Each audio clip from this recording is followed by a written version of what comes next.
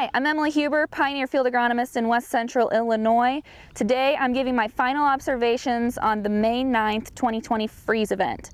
You notice I've changed my terminology from frost to freeze. Originally when we were talking this, we weren't sure how low those temperatures were going to get and if it was just going to create frost on the beans. But what we actually saw that May 9th was that temperatures dropped low enough. They were at 27 degrees in some areas at ground level. So that indicates that we had freezing temperatures that caused severe damage to some fields in the area.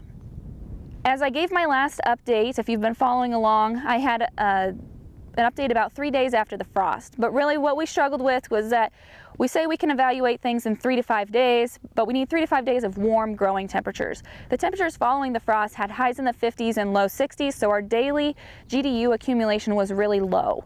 So we had to wait a little bit longer to be able to truly evaluate what the outcome was of some of these plants.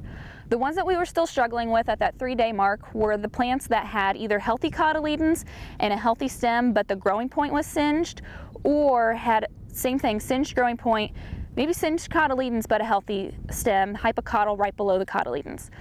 And what came of those two plants was basically if the cotyledons survived, if they were still healthy but that growing point had died, had been frozen off, those were essentially able to create that axillary bud come up and create the new next stem.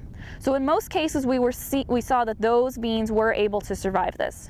If we had beans that had a healthy hypocotyl, healthy stem, but the cotyledons were singed, the growing point was singed, essentially those plants ended up dead. Even though they still had promise in the stem, those auxiliary buds were not able to grow up in that case because those cotyledons were not able to support that plant any longer. So those are kind of that's kind of those plants that we were looking at that we were uncertain of at the time. Other things that I found throughout my observations and talking with a couple other agronomists in our territory, Brad Mason and Mike Navarrete, we saw that soybeans planted April 6th and earlier seem to have taken a hit more than soybeans planted April 7th through 10th. So those April 6th beans and earlier, they were up out of the ground a little bit further, maybe a little bit further along, where those beans that were planted April 7th through 10th still were coming up, might have just been at the soil surface and were protected a little bit there. The other thing that we talked about earlier was the potential for conventional tilled dark soils to maybe buffer some of the cooler temperatures we thought we might see. And I don't think in this case that really happened, mostly because of the temperatures that we saw prior to the frost really were not that warm. So our soil hadn't packed in that much heat to be able to buffer those temperatures like we thought would happen. So when we look at our no-till fields or some fields with some more residue cover, we did see that those were buffering the beans a little bit better. Maybe the beans were growing underneath that residue and were protected, or the soil temperatures were cooler when they were planted, so those beans were just a little bit further behind.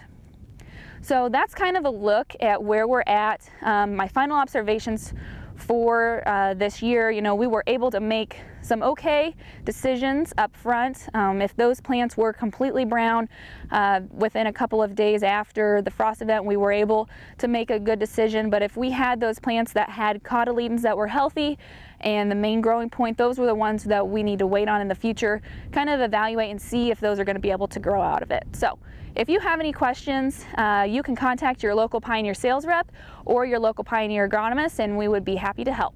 Thank you. That concludes this Pioneer Agronomy video podcast. Visit our page on pioneer.com and follow us on Twitter and Facebook for more agronomy insights.